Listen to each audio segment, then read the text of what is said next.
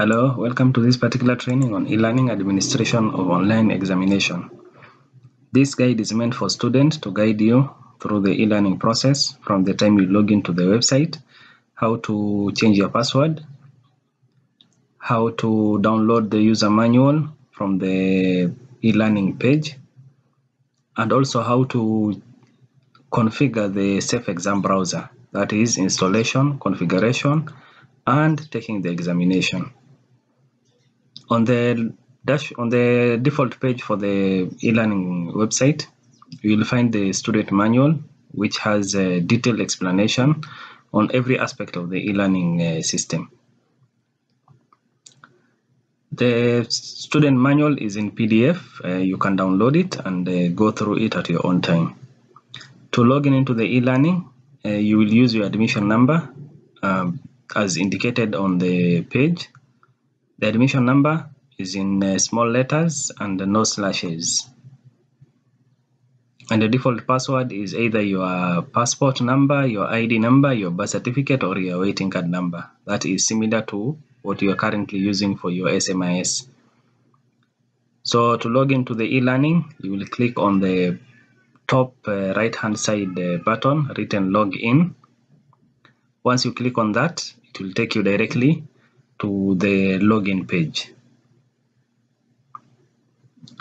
On the login page, you will supply your admission number and your password. In case you have forgotten your password, you will click on forgot your username or password link on the same page. The page that will appear will ask you to either search by a username or by an email address. You should search by your username, that is your admission number. You simply put in your admission number and you click on search. The system will automatically send you an email. The email expires within 30 minutes. So from the time you click on send, if 30 minutes has expired, then the link will have expired also. So simply go back again to the same page, supply the same information, and you'll be able to receive a new token to reset your password. Once you have logged in by supplying the correct credentials, the page that will appear will be your dashboard. On your dashboard on the left hand side, it will show you the site home, the calendar, your private files, your content bank, and all the courses that you're undertaking will be listed under my courses on the left hand side. In the middle section of the dashboard, that will list for you the recent courses, all the courses you have accessed over the past week or over the past few days. For example, for this particular training, all your examination will appear in your timeline, indicating when it is going to be available and when it is going to close. So ensure that you click on any of the activity on your dashboard and it will bring for you the particular page where you will be, the instructions for you to undertake that particular examination. Let me switch my role to a student so that you'll be able to see the same thing that will be appearing on your dashboard once you come to do that particular examination component.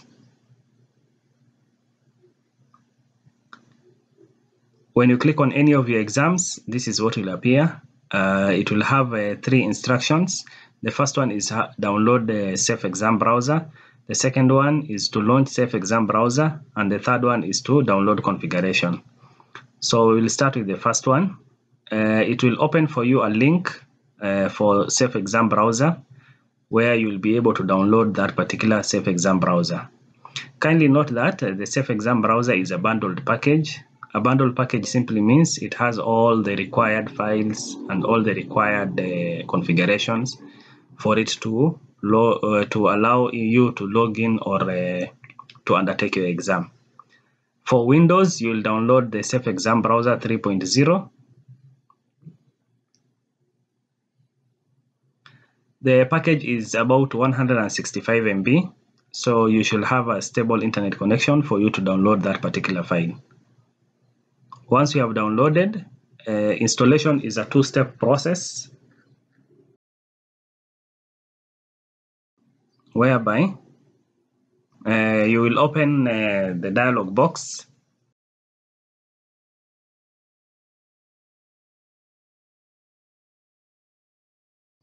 In your download folder, you will find the SEB 3.0.163 setup bundle. You click on it. The installation will start.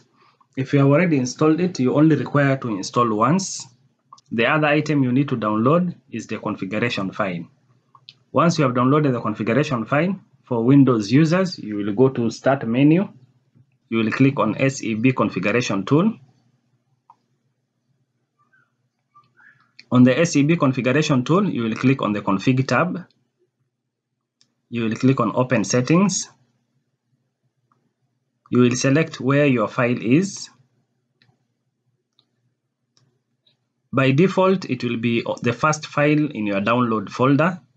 You will close the SEB configuration tool, and then you will come and launch your exam. Once you launch your exam, the Safe Exam Browser application, once it starts, your computer you will not be able to do any other activity on that computer. Note that for you to access your phone, for which you want to use to take pictures as the scanner, you need to install the drivers for your phone so that you'll be able to access it. Once the Safe Exam Browser launches the eLearning login page, you log in. Once you have logged in, it will take you directly to your exam that you're supposed to undertake. Once your exam has started, the time counter will appear on the right-hand side, indicating how much time is remaining for you to complete that particular examination. There are 3 ways for you to upload a file. Once you have taken pictures or you have scanned your documents, there are 3 ways to upload them. The first file is by clicking on the link icon. It will bring for you the repository. You should click on Browse and you click on Upload a file. That is the first way to do the upload. The second way is by clicking on the image icon.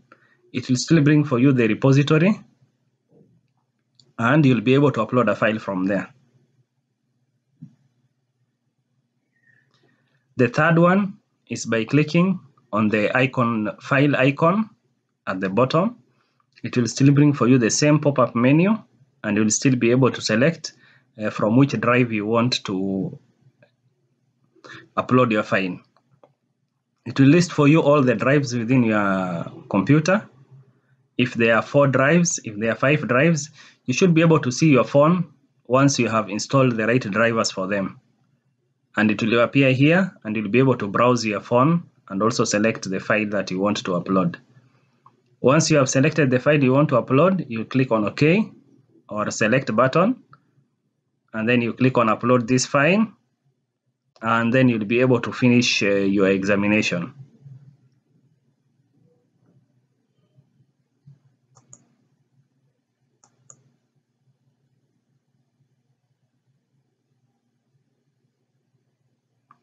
Once you have clicked on Finish Attempt, it will ask you, are you sure you want to submit and finish? You click on Submit and Finish again to confirm. Once that is done, then you click on the right-hand side to exit your safe browser. And you click on Yes. And it will bring you back to your default, the last page where you are at on the e-learning page. And that is how you do the examination online. Thank you.